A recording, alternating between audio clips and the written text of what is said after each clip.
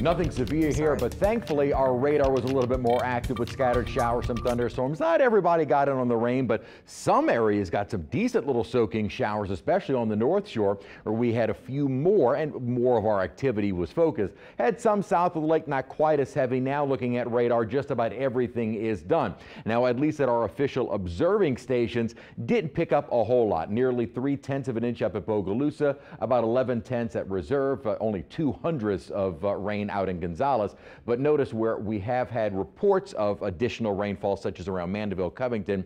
Nothing official coming out there, but obviously radar is the radar estimates show that there was rainfall, and that's where some of our bigger thunderstorms were. Most of the thunderstorms now gone, with a little bit of the cloudiness remnant is also winding down, so the sunshine is coming back out. So today, which was expected, we have put an end to our consecutive streak of 100+ days. Today's high still a record tying afternoon at Kenner, but 97 as opposed to the last 3 days of 100 degrees, and maybe not as many triple-digit numbers over the next couple of days, as the upper high, while still very much in control of our weather, is going to be a little bit weaker and centered more offshore. That'll probably take us into the end of the week, but Friday, Saturday, and into Sunday, the upper high is building back over us and almost entirely over eastern Texas and Louisiana. That's why I think probably a 101 to at least 100 degrees as we head through the weekend. Now, by next week, the upper high does take a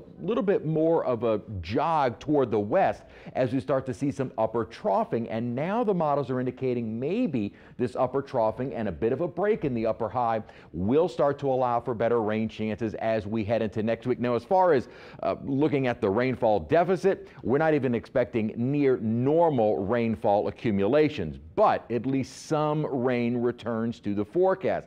Some models, mainly the GFS, a little bit more aggressive than others, but even the Euro is indicating we'll start to see some spotty showers by Sunday and likely a few rounds of some better rain chances as we continue through next week. So not getting rid of the heat. We're still going to be well above normal, but maybe getting rid of those more extreme temperatures into the upper 90s and triple digits. And if nothing else, we do need the rainfall. Today's high was 97 degrees, no measurable rain at Kenner, but the rainfall nearby and with the passing clouds did help to keep our temperatures down a bit.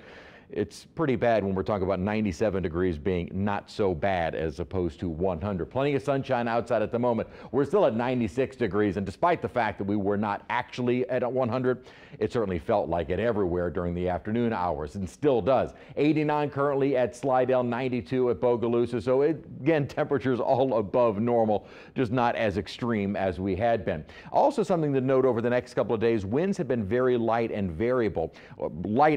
We will start to see those winds increasing a bit, not exactly windy or really breezy, but a bit more of a stronger wind expected over the next couple of days. It does put a little bit more of a focus on any burning. So that's why that burn ban is even more important, because any kind of a wind tend to spread that very, very quickly across the dry ground. So the winds are expected to start picking up in the coming days. Still some big storms out to our east, kind of following along the upper high. We at least were able to squeeze out a few storms from a little upper disturbance that was to our north. Rainfall, though, is over now and not likely to see much rain in the next several days. As far as the tropics go, good news is all is quiet, and we are not expecting any development for at least the next 7 days, even looking kind of beyond 7 days. None of the models as of right now are very aggressive with development. And of course, we're not quite yet to the peak of the season, but we're starting to get closer to very much the heart of the season, which is August 15th till about October 15th.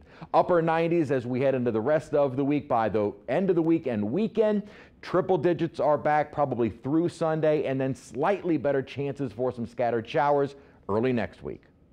No tropical